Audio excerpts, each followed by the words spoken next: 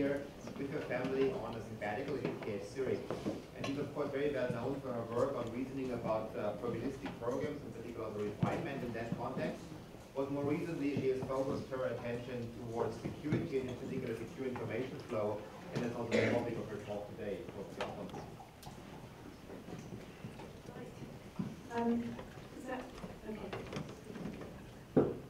Right. Well, thank you very much. I'm very happy to be here. Sabbatical and also at this. So I'm going to be talking about some ideas that I and my co-workers have been working on the last something like 5 or 6 years. So as Peter said, I've been working in probabilistic semantics for a long time, but more recently in the last 5 or 6 years or so, we've been looking specifically at how to come up with some new ways to think about confidentiality and how it might be lost when you're working with some system which has some secret in it, and just due to the fact that you're using some of those secrets, some information about it gets lost. So we want to have some good ideas about how to think about what all of that means. So most of the so maybe about half of the talk will be on some of a quick tutorial on those foundations, and then hopefully I'll get to talk about a couple of case studies that we've been doing to apply some of this work. So I thought I'd start giving a very brief history on information flow. So there's an important part which is left off this slide, which begins sort of like in the 1949 or so, paper by Shannon. So we just take that's a really important piece of work, which is referred to today, but I haven't put it on this slide. So where the background specifically to looking at quantitative information flow really sort of where people started to get worried about it was around about the 1970s when people started compiling these databases of statistics. And so they started to worry about the privacy breaches published in data. So governments collect statistics about everybody. There's one going on in Australia right now, or sort of like a month ago. And then the people collecting this data, they sort of say, you know, the number of people of this age and so forth. And so people were worried about the information that's being released. Could that actually have an effect on individuals or small groups of people? So then the next sort of big thing in computer science, really, in the semantics of of security, was around about the early 80s, where Goguen and McIver, they came up with this formalism of non-interference security. And what they were trying to do was try and model and reason about some systems where there was some secret information.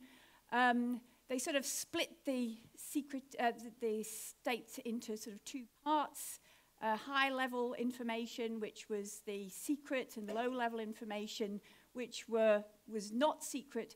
And then just imagined that an observer of the system may be able to make inferences about the high level, the secret, just by observing the program behavior and the values of the sort of low-level state. And so they came up with, so they formalized this idea of non-interference. And so they said a system was non-interference secure if none of those observations could actually tell you anything about the secret. So this was an important step, but it turned out to be too severe to really be useful for systems with secret data. And then round about the 90s, we've got this idea of the lattice of information formalized. And this is a really nice idea of being able to compare systems. So you can say this system, however secure it is, at least it's more secure than this one over here. And so this is sort of coming to this idea of refinement, which is what we use a lot in program verification. But it's not used so much in security, although it is here in Zurich, which is really nice. Then, around about the 1995s, appeared all of these side channel attacks. And this is, you know, even if you put all of your cryptography and whatnot into securing your data, just the very fact of it running on a physical system and means that stuff about that data is still being leaked. So people, you know, wow. And then, so then round about the 2000s appeared in the computer science idea of quantitative information flow. And this was the idea that, okay, so we've got these examples where information really is leaking. We can't seem to do anything about it, or at least it's really hard to do anything about it. So here's a new thought. Let's try and understand how severe those leaks are in terms of what an observer can learn about the actual secret, and let's try and quantify it, and let's try and figure out whether we can say, therefore, once we've got a good understanding of what all of this stuff means in terms of security, then we might be able to say, well, okay, this system does leak a small amount of information, we can measure how small that is, and we can interpret it in a scenario where we are happy that it's not actually significant data, so we can get some sort of idea about how secure the data is. So of course, when people started to do this, they went back to the 1994, I think, paper it is by Shannon, and they used Shannon entropy to get a handle on, to give an interpretation for these leaks.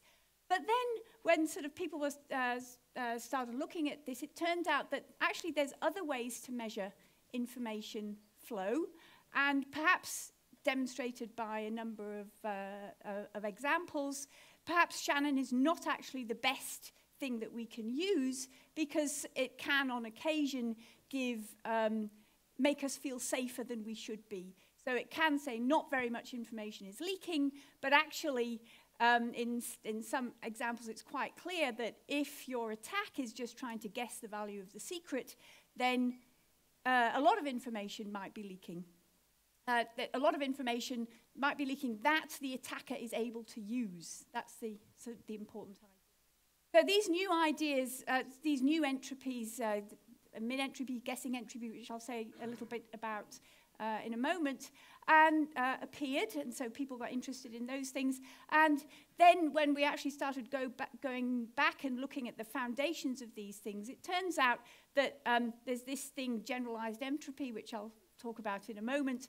There's many, many different ways that you might want to express your security objectives, and you can express these things using generalized entropy, and they all give you a different perspective on how much information is flowing. So if you can get a good idea about your what the attacker can do and how much information he can use, then you can use these generalized entropies to give some answer about how important is the information. So then, and then we can use these sort of new ideas to give us some idea about information small, and is it. So let's start at the beginning. So this is like the tutorial bit of the talk. When you're talking about confidentiality, you've got to have this idea of a secret, because otherwise, you know, it doesn't really make sense. So what we're going to do is we're going to model a secret as something that an attacker can try to guess. And so we're going to use this chi for the basic type for secrets. So you just imagine maybe 256 bits, okay, or you know, however many bits you want to keep secret, and that's the size of your that's the range over which you can choose your secret. And then we're actually going to model the how safe is that secret by giving it a probability distribution. So we're using this d chi for probability distributions over secrets, and these are discrete distributions.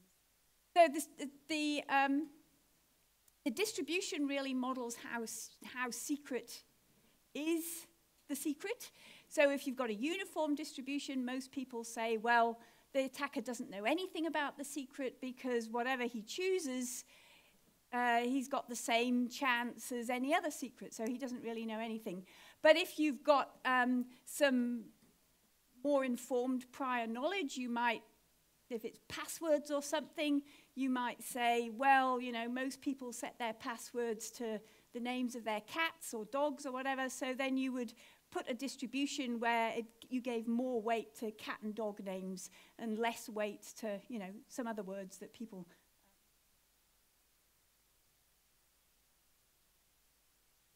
So now we can use entropy traditionally, as Shannon did.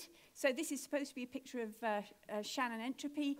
So this measures, Shannon entropy measures uncertainty in data. So that might be the uncertainty of the attacker's knowledge of a particular secret. So I'm going to show you quite a lot of graphs. I'm going to try very hard not to put formulas up, because you can go to the papers, you know, to get the details of formulas. Occasionally they have slipped into the slides, but mostly it'll be pictures sort of like this.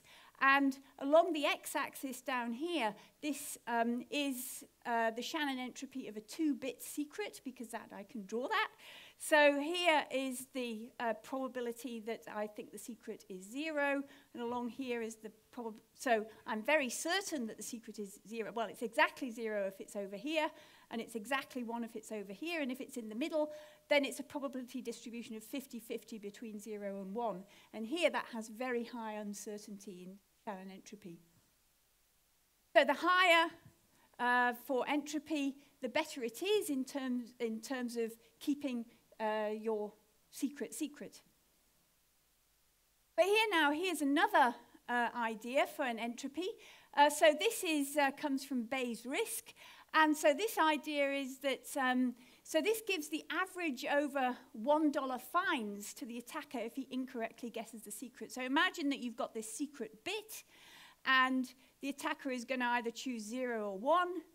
And obviously, and he's going to, if he gets it wrong, he's going to lose $1. Okay, if he gets it right, that's good for him. So this is really measuring the cost to the attacker of a scenario of his choices of actions, which is, do I guess 0 or do I guess 1? So obviously here on this side of the graph, he's going to guess 0, and he's going to get it exactly right when it's here, and he's going to be he's going to be wrong more often as he comes to 50-50, and then we swap over, okay, and he's going to guess the other one. So again, the higher the entropy, the more uncertainty. But here, this is really directly capturing the idea that the attacker is actually going to try and guess your secret, and it's going to cost him some money if he gets it wrong. Here's another one that you see in the literature. This is guessing entropy. Again, we've got this 2-bit secret here. And here, so this models an attack where an attacker gets some number of guesses, right? So he, first of all, guesses, and then he's told, no, you're wrong. So he gets to choose again, no, you're wrong, and so on. So this actually gives, the guessing entropy gives the expected number of guesses it takes for the attacker to guess correctly your secret. So the longer he has to guess, the more he has to pay. Yeah? So here, of course, we've only got, he always has to guess 1, so if the secret is 0, then he guesses 0, and it only costs him 1 guess. But otherwise, you know, he's got some chance of getting it right, some chance of getting it wrong. And so if he gets it right, then he doesn't have to guess again. But if he guesses it wrong, then he has to do it again. So in the worst case, he's going to have to pay 1.5 on average, okay, for his guessing. And again, the higher the entropy, the more uncertainty. But the difference between Shannon and these other scenarios is it's really focusing on what the attacker is doing and how much he has to pay. So different secrets have different, so just in summary here on the left-hand side are the 3 graphs that we just saw, just so that you can see sort of similarities. Different secrets have different associated risks. So the risk is really how much the attacker is going to succeed in his whatever guessing attack he's going to employ. Indistinguishably between secrets. So these are the sort of properties. So now we're getting into, can we get a good set of mathematical properties to be able to describe whole classes of these kinds of things. So what we want is that these are going to be continuous, because indistinguishably between secrets. So it's hard to distinguish secrets in probability, it should be hard to distinguish them in this entropy. And finally, averaging between uncertainties increases the overall uncertainty. So if I have a prior knowledge here and a prior knowledge here, and I just take the average, then if I had a prior knowledge which is combining those two probability distributions, then my uncertainty should be greater for that combined, for sort of fuzzing between those two priors.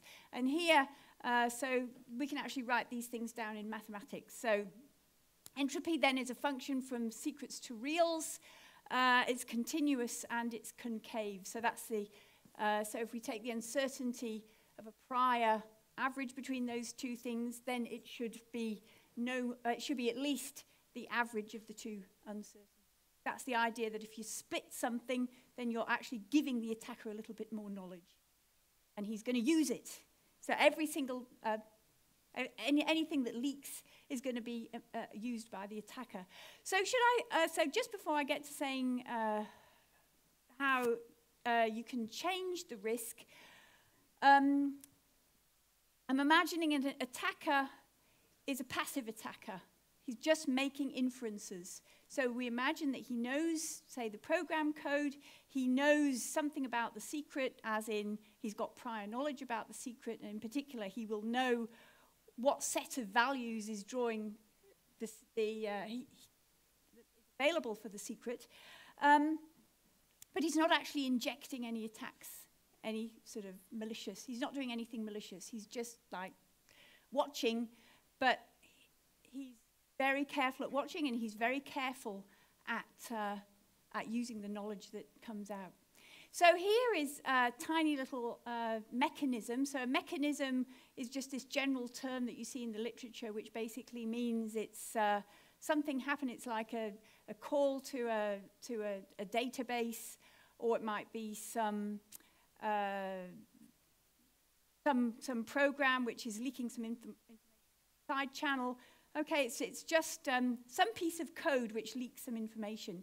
So here's how we can change the risk. So here we imagine we have a program variable x, and we assign it secretly, by which we mean that, you know, the attacker can't actually get inside of the machine and see precisely which value is set. So x does get exactly one of these two values, but the attacker doesn't know which one he gets. So once x is assigned, then x is a specific value, and the prior part of what I showed you before is simply in the model of the attacker's view of what it could be. It's not actually what x gets. X doesn't get distributions. So then what happens is that maybe there's some computation, and maybe there's some side channel, and through analyzing what the side channel does, I've summarized it in this single statement, which I say x, that some information is leaked. And what information is leaked? Well, the low order bit of x is leaked. So what does this leak tell us about tell the attacker about the secret? Well, if 1 is leaked, then the attacker deduces that the secret x is 1, right? Because that's the only value out of those three, 0, 1, and 2, where the low order bit is 1, okay? If he sees 0, then he says, when he can rule out 1, okay? So he can still do something, and he can then says, well, the secret must be 0 or 2, but beyond that, he doesn't actually know. So you can imagine him using this as saying, well, I'll wait for the leak, and then I'm going to just follow my brute force attack. Maybe he can do that. And if he sees a 1, then, well, he doesn't have to do his brute force attack at all. He knows that the password is 1. But if he sees 2, then maybe that's reduced. You know, maybe it takes him a very long time to try 3 things, but he can try 2 things very quickly indeed. So then that would mean that he sort of reduces an attack down to something which might make it worthwhile for him. So now how would we measure these things? What's this got to do with the entropies that I showed you just before? Well, so basically what we do to say that information has leaked out is that we are inspired by Shannon's mutual information, which gives a measure for how well our observations correlated with secret data. So what's really going on here is that we've got a joint distribution between the secret X and the observations.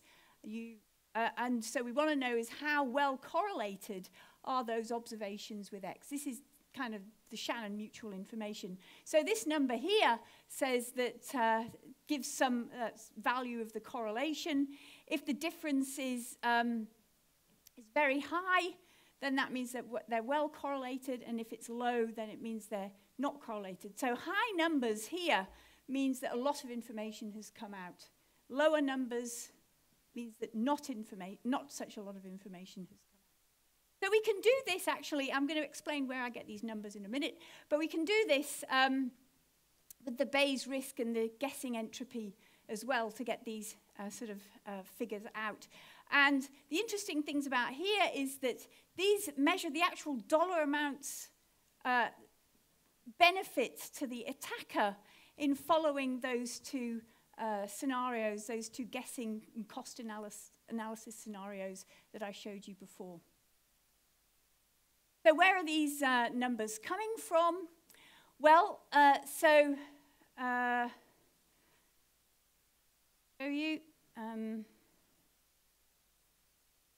So what we do is that we look at the Shannon entropy, which I call H, the Bayes risk, which is that graph I showed you before, and the guessing entropy. We measure that on the prior before, and we measure the conditional, exactly the conditional entropy afterwards, which is taking the observations into account. And then we take the difference between those two numbers. Right. So we can write all of these things down in maths. Apologies, this is one of the formula slides. It won't be there very long, but this is just to show you that we can do it. So we introduce these ideas of loss functions. These are loss functions from decision theory. So we imagine that an attacker has a finite set of actions. Sorry, that should say actions rather than strategies. So an attacker has a finite set of choices in his scenario, and they're parameterized by this W. And then for each attack strategy, then we can, for a particular action W, if he guesses X for that action, then it costs him LWX if he gets the guess wrong. Okay? And then what we do to calculate the uncertainty is we minimize, we take the average over the particular prior, which is this pi, so the average over his losses, and then we minimize over his possible strategies. That's where those numbers came from. And you can do this, you can set up the, here are our three favorite entropies. So for fixed W, the function LW is the cost function for that strategy, for that action.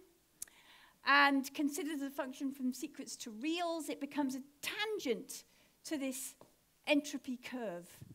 Okay, so here we can say in the Bayes risk one, for this, he's only got two secrets to guess. He can either guess that X is 1, and then it costs him $1 if he gets it wrong. And that corresponds to this tangent here for his costs.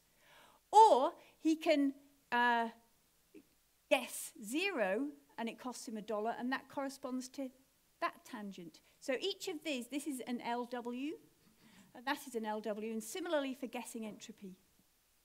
Okay? And in fact, you can do exactly the same thing for Shannon entropy too, because the curve is determined by all of the tangents, and each of these tangents correspond to one of these loss things. But it's a little bit harder to, so you can get this weird LW for Shannon, but it's a little bit hard to say precisely what it means in terms of the attacker actually doing stuff. But you can interpret it in that way if you like. So let's just see how this is working for this particular example in Bayes risk. So the attacker, so here I've just made it a bit going back, it's a bit more interesting than those diagrams that we just saw because we've got 3 secrets. So this is not the full range of options, but here's something that the attacker could do. So he's got 3 options in his W, set of W. A, he can guess that X is 0, costs him 1 if he guesses wrong. B, he guesses 1, and C, he guesses 2. So those are his things that he might like to do. And he can employ it here, and that gives his costs when he doesn't know anything, or he can employ it here, and that is his cost once he's taken the leak into account. And so what those differences are measuring is actually how good is his ability to change his strategy to lower his costs in the case that he takes the information into account. And so here is a little graph describing some of that. Suppose, consider the strategy randomly select A or C. So here, because I can only draw 2-dimensional things, I'm just showing you what happens if he's trying to guess whether X is 1 or not. So along here, it's less likely that X is 1. Along here, it's more likely that X is 1. And in the middle, he doesn't have an idea. So when it's sort of over here, when it's less likely that X is 1, his best choice of A or C or B is to choose A or C. And in this case, when he knows it's more likely that X is 1, his best choice is to choose. Okay, so if that's what he's trying to do, then this gives the, depending on the particular prior, this gives his average costs. This is what it looks like after he has taken the leak into account. And here, he always uses A or C unless he observes 1. Okay, and in that case, he can reduce his costs down to this straight line. Okay, so there's, it is on the left-hand side, and there it is on the right-hand side.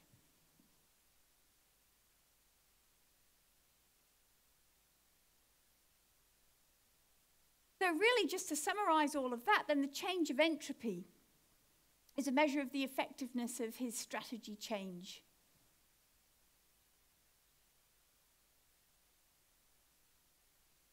And here, very quickly, are the formulas just to show how it works. So here on the top, we've got the, so this is the, what's happening here is we're actually taking Bayes, we're applying Bayes' formula to calculate a set of posterior distributions given each observation. And for each of those posterior distributions, so if we have an observation A, then we calculate this posterior distribution using this Bayes formula. And to get the average entropy after on taking the leaks into account, we just apply the same UL, so that was the cost function, to the posteriors, and we average it over the probability that we actually see that observation. How much time do I have left? 18, okay. So I think I will have to skip this because I want to get to show you some of the case studies that we've actually been doing. But just to say, just in case anyone wants to talk about this afterwards, an important part of this is this idea of going to generalized entropies not only gives good operational ways to understand how an attacker is actually going to use this information, but it also enables you to define an abstraction relation, a refinement relation between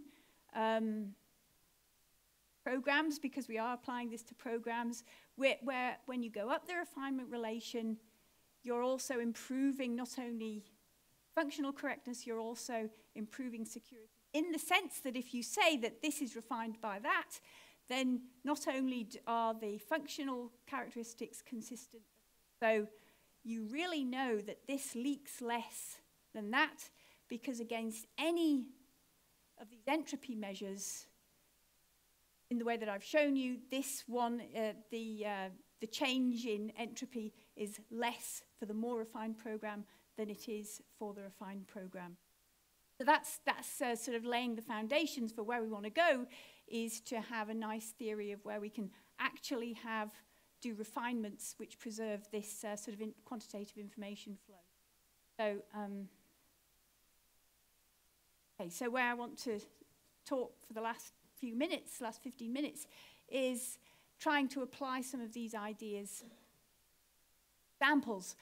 And so, looked at side channel analysis, which I might be able to get to today, and some voting, which I'll tell you about. And then, of course, where we are going to next is try to develop reasoning techniques based on refinement to verify a number of security protocols. We've got a bunch of examples of those as well, but I won't be able to tell you about those today. Okay, so voting. Right, so I'm working in Australia, and there they have quite a complicated voting system, at least for me, because I grew up in the UK, where voting is quite simple. You just check a box. But in Australia, things are a little bit more interesting. But what you do have to, but what you absolutely need to have about any voting protocol is that you need, one of the basic principles is that voters should have some measure of, some confidence that their vote is going to be done in secret. So they don't have to tell anyone who they're voting for. And secondly is that votes are actually properly assembled and counted so that the democratic process is properly carried out. So that's sort of like the integrity of the vote. And so in Australia, as we'll see in a moment, we have this idea of preferential voting. So there's a whole array of candidates, and it can be many, many, because anyone can put themselves up as a candidate, pay $2,000 or something, and there you can be, you know, stand for whatever you like. And then you appear on the ballot slip, which we'll see in a moment, and then voters, the task of voters is to order their preferences. So they say, oh, I want Mr. Smith first, but if I can't have him, I'll have, you know, Mrs. Jones or whatever. So they can actually put ticks in many, many boxes. And then what happens is that the votes are collected, and then the first preferences are counted. And then in some cases where, you know, maybe Mr. Smith got very few votes, first preferences, he's eliminated from the vote, and then the second preferences of Mr. Smith's vote are then put on to the tallies of the other candidates. And then some proportion of that data is published. So people are always talking about how much information is actually flowing in this process. You know, could it potentially be damaging voters' privacy? So nobody had really people had talked about it a lot, but nobody had actually done it. So we thought, well, we'll try to apply some of these information flow ideas to this particular problem. So just a little bit more about voting. So this is an example of a voting slip from the New South Wales election for Senate. So these are all names of voters, and their party affiliations sort of go along the top. So if you really, really want to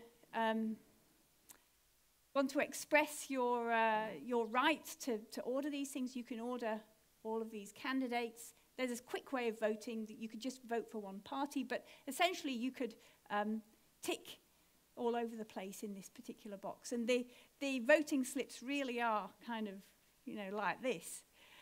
All right, so the other problem with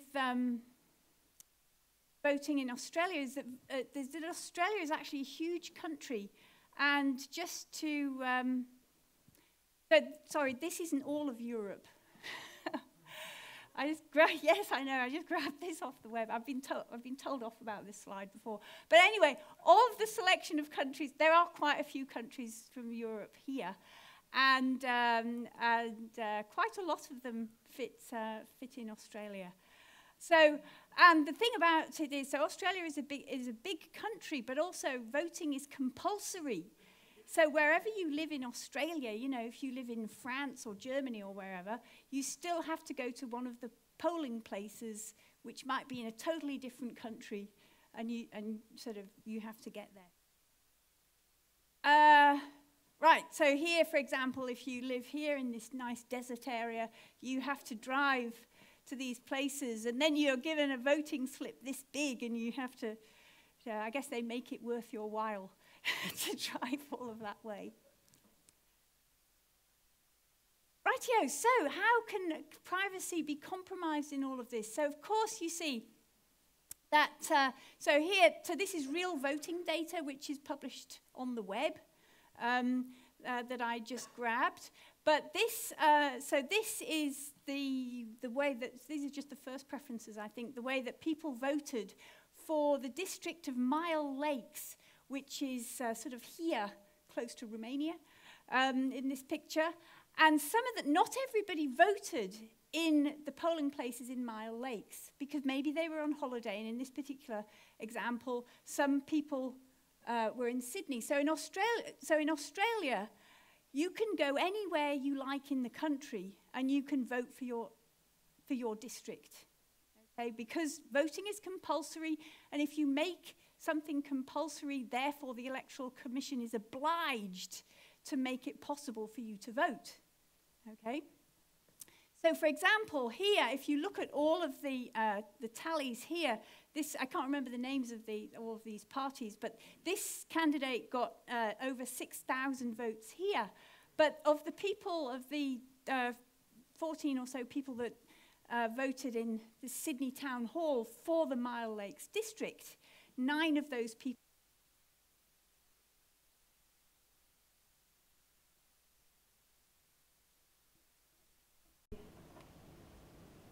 only 1 voted for this candidate and 4 voted for that candidate. So with these small numbers, you might think, well, you know, of people that voted there, how much of their privacy has been compromised, if you like? So what's their privacy risk, if you like, if this is the kind of thing that's happening? So just quickly here, so what we did is we applied this model of quantitative information flow to this problem. Of course, we made a few assumptions.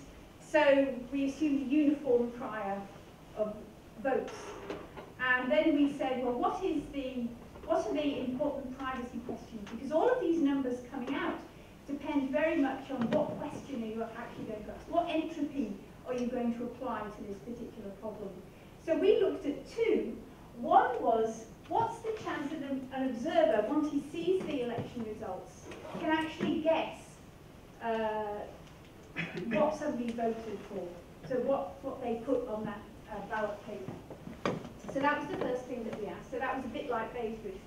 The second one we asked is, what is the expected number of voters cast ballots can be guessed correctly? Okay? And so then we, so preferential voting is pretty complicated. So what we did is we looked at the first past the post voting system. So that's where you just tick one preference, if you like, and sort of that's what you do. And it turns out, and so we looked at the information flow for these 2 privacy questions for that particular voting protocol, because we just wanted to see that's the least amount of information that you can possibly release. You've got to tell people who won, right? So that has to be released. So we wanted to look at that to start with. And then we thought, well, there's 2 ways that the Electoral Commission can release the information. They can just say who won, or they can say, give detailed information about the tallies that each candidate got. And then, of course, that includes who won, because whoever got the most in the tallies is the winner of the election. And so what was interesting here, applied to both of these 2 questions, is that on average, if you're looking at that difference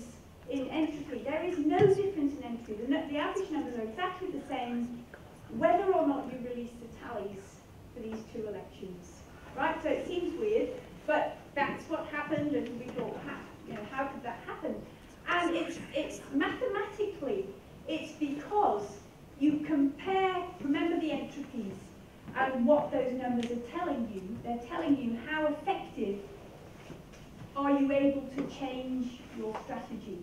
And it turns out that in both of these scenarios, your best, the attacker's best strategy, once he takes the information into account, is to guess the winner. So you take a voter and you say, I guess that you voted for the candidate who won. And that turns out to be his best guess. And if you know by how much he won, still your best guess is to guess the winner. So therefore, in both of those scenarios,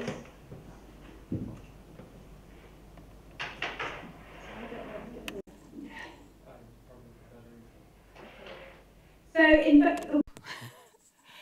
both of those scenarios, since the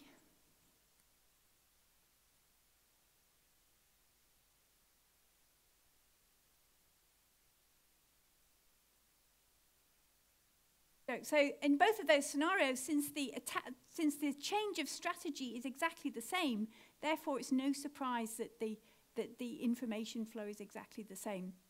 So this is quite nice, and when you think about it, it's not surprising, but it was surprising to us to start with.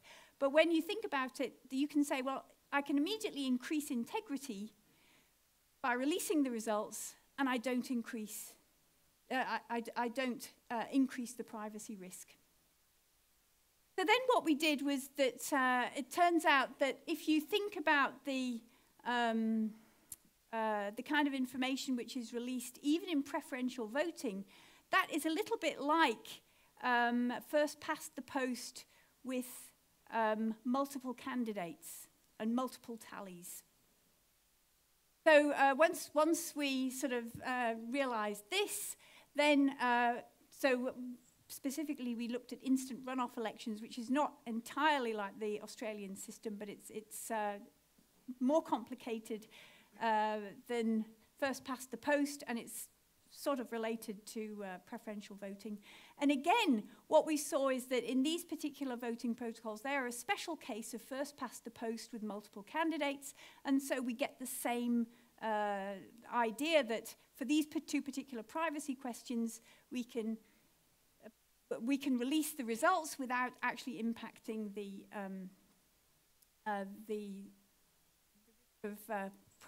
of privacy. So now, so the interesting thing here is that for where you think that the privacy risk is highest is in those small numbers of voters. Okay, so there's obviously an increase in the privacy risk. So here's just some graphs that we did for the particular question of the probability that you can guess at least one voter's vote. And what here, along here is the number of observations, by which I mean the, think of it as the number of candidates, the permutation of the number of candidates. So it's the range of observations that you see rather than sort of doing repeated runs. So this is the, just think of it as the related to the number of candidates in the election. And up here is the risk in terms of the information leak for the Bayes risk style entropy. And here, these different colors are the number of voters in the election. So here we can only do small numbers because the calculations get really, really big. But for here, you can see that for n equals 2, the loss, the more information in terms of the number of candidates available, then it's quite likely that that your vote can be identified. And it's because given the observation, if you're in a situation where both voters voted for the same candidate, which is going to be quite likely, then you know definitely what the voters voted for. And this is when, and this shows you therefore that the change in strategy is very effective when you've got a small number of voters. But of course, where the privacy really comes from in voting is that there's a huge number of voters. So when you're getting down to about 18 voters, you've only got about a 12% increased risk in privacy. So, and of course our theoretical analysis shows that this risk sort of goes down to zero as the people voting sort of increase. But for these small numbers, there is sort of an appreciable increase in risk. So how does that apply for the particular situation here? So it's quite interesting because what's happened, so this is not a probability of this particular event. This particular event actually happened.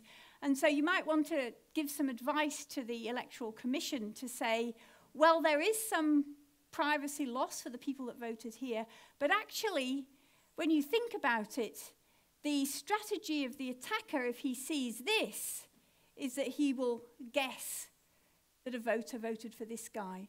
And that's exactly the same as his strategy would be if only you released the compiled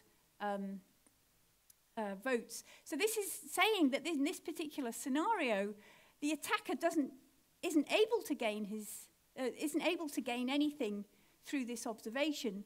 And so where that 45% came from in the 2 case came from all of the other scenarios which didn't actually happen.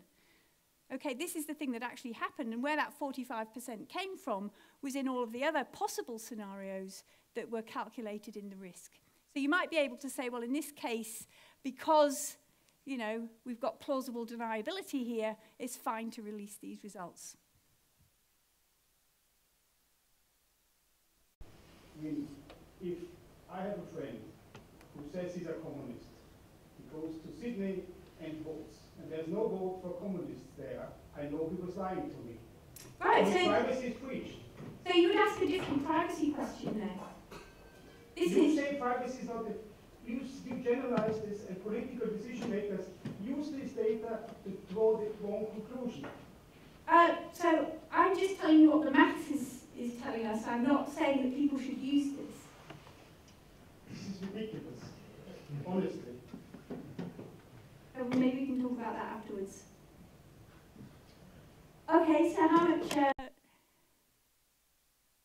I'm at the end, okay. So we can do this again for side channel analysis. So here we've got a... so here we've got, this is a little piece of code which is calculating something raised to the power of something else. And here there is a defense for the leak in this particular piece of code.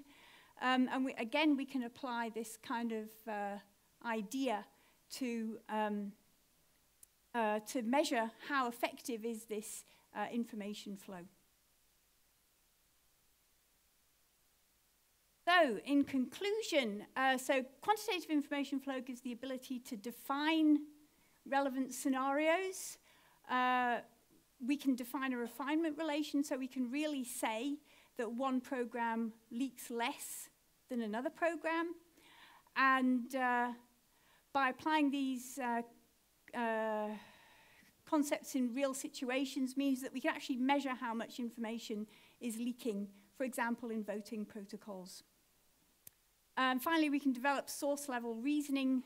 This is where we want to go, to develop source-level reasoning to show that protocols leak no more information than some specification. And we can develop tools, hopefully, which can actually measure information leaks and relate them exactly to particular scenarios modeled using this general.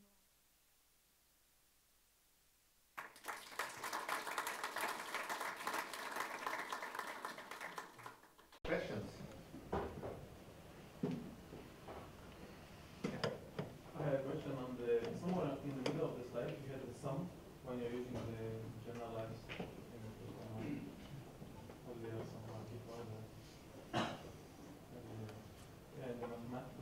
like a mass slide. Yeah. That one? Yeah, I think so. So There's, yeah. this was the prior one, but there's some. It's not because it's a discrete distribution. It's because it's a continuous distribution. You have to get the integral, right? Yes, you do. So if you change the integral, say because the probability. What's the probability? Doesn't matter if it's discrete or continuous here. So you can do all of this thing for continuous as well, but maths just gets more. Does it? You just replace the sum with an integral, or? Pretty much, yes. Any other questions? So you just remarked that in this voting thing, then of course you have to choose carefully what kind of privacy questions to ask. So how do you decide what the right question is? Well, so I'm not a voting expert, so we just thought we'll try those two. And then when we actually talked to voting experts, we said, we just tried these because we didn't know. And people are sort of, we're also working with the Electoral Commission in Australia and in New South Wales.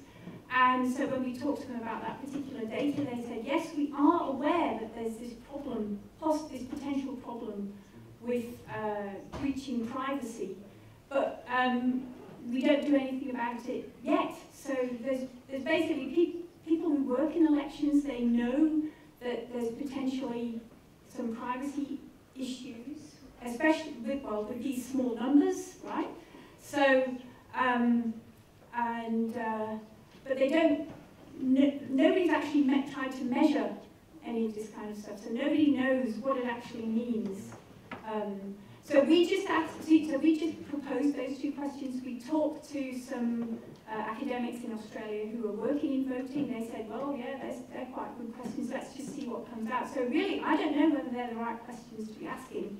And it all comes down to, what risks are you worried about? And that really comes from experts. So this simply gives a view of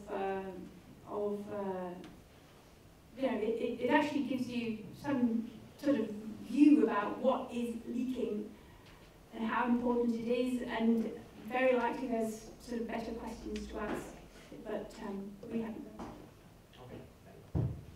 If there are no more questions, no, Alex, yeah, right. So, just to understand completely with respect to the scenario you discussed, you could also pose the question in terms of the chance of finding out whether a particular person voted for one particular party.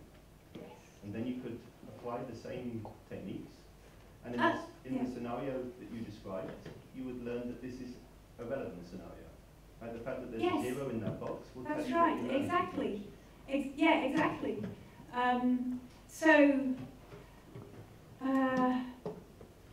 It's really pointing out to which are the scenarios which are most worrisome.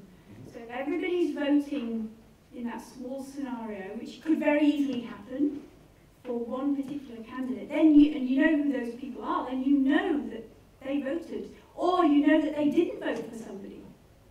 So which could equally be a problem. But you could in theory apply your analysis to these questions too, right? I think so. Say, I mean, given that I know, maybe I even know or think I know 2 of the votes of the people here, yes. Then in which scenarios do I learn something meaningful about everybody else? Yeah, exactly. That's right. And how much, how sure do you become? Because that's telling you something. The more sure you are that somebody voted one way rather than another way, is telling you something.